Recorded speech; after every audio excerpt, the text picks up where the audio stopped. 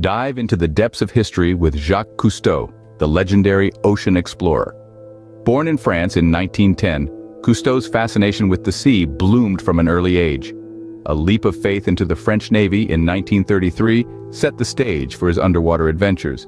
Cousteau didn't just explore the ocean, he revolutionized it.